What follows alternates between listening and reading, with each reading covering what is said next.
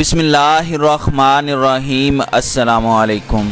ناظرین کرام، ابوظہبی کے ولی عہد شیخ محمد بن زید النہان ایک روزہ دورے پر کل یعنی جمعرات کو اسلام آباد پہنچیں گے۔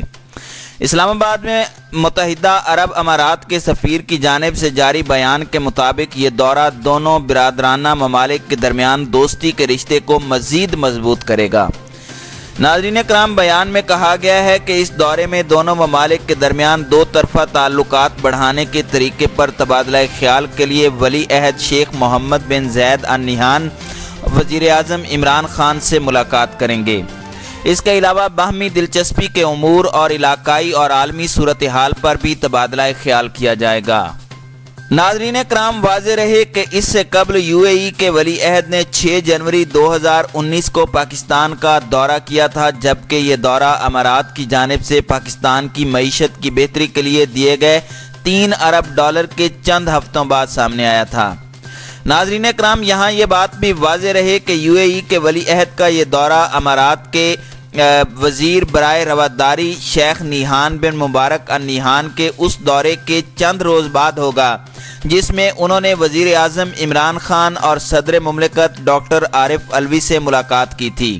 اور دو طرفہ تعلقات کو بڑھانے کے امکانات پر تبادلہ خیال کیا تھا۔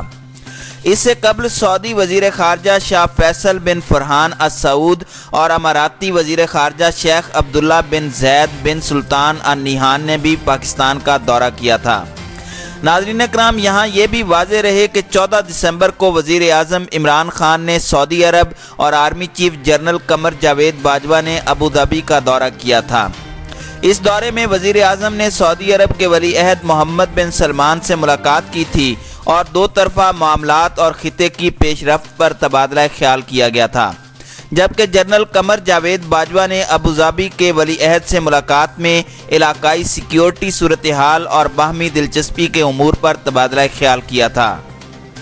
ناظرین کرام، بری فوج کے سربراہ جنرل قمر جاوید باجوہ نے متحدہ عرب امارات کے مسلح افواج کے ڈپٹی سپریم کمانڈر اور ابوظہبی کے ولی عہد شیخ محمد بن زید النہان سے ملاقات کی تھی۔ واضح رہے کہ جہاں ایک جانب army chief general Qamar Javed Bajwa متحدہ عرب امارات کا دورہ کر رہے تھے تو دوسری جانب وزیر اعظم عمران خان سعودی عرب کے دورے پر موجود تھے۔ ریڈیو پاکستان کی رپورٹ میں کہا گیا تھا کہ دورے میں وزیر اعظم سعودی عرب قیادت سے ملاقات کے دوران دو طرفہ تعلقات اور خطے کی صورتحال میں حالیہ تبدیلیوں سے متعلق امور پر تبادلہ خیال کریں گے،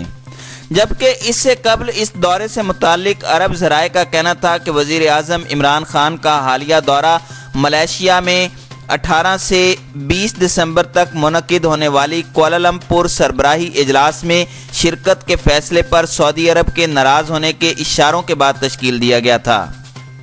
ناظرین کرام، خیال رہے کہ کوالالمپور سربراہی اجلاس ملائیشیا کے وزیر اعظم ڈاکٹر مہاتیر محمد کے ذہن کا خیال تھا،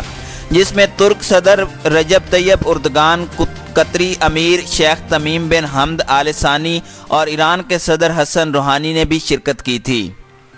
سعودی عرب اس اجلاس کو اسلامی تعاون تنظیم کا متبادل پیش کرنے کی کوشش کے طور پر دیکھ رہا تھا، اور یہ بات بھی مد نظر رہے کہ تیزی سے غیر فعال ہوتی اسلامی تعاون تنظیم سعودی قیادت کے تحت کام کرتی ہے۔ دوسری جانب پاکستان اس اجلاس میں گہری دلچسپی رکھتا تھا اور اس سلسلے میں وزارت خارجہ سے جاری ایک بیان میں یہ بھی کہا گیا تھا کہ کوالالمپور سربراہی اجلاس پاکستان کو مسلم دنیا کو درپیش چیلنجز، خاص طور پر حکمرانی، ترقی، دہشت گردی اور اسلاموفوبیا کے اوپر تبادلہ خیال کرنے اور ان کے حل تلاش کرنے کا موقع فراہم کرے گا۔ اس سے قبل وزیر اعظم عمران خان نے ریاض کو منانے کے لیے وزیر خارجہ شاہ محمود قریشی کو بھیجا تھا، جہاں انہوں نے سعودی ہم منصب شہزادہ فیصل بن فرحان بن عبداللہ سے بھی ملاقات کی تھی۔ سعودی پریس ایجنسی کے مطابق دونوں وزرائے خارجہ نے دو طرفہ ایجنڈے پر تبادلہ خیال کے علاوہ خطے میں حالیہ پیش رفت اور بین الاقوامی امور پر بھی بات چیت کی تھی۔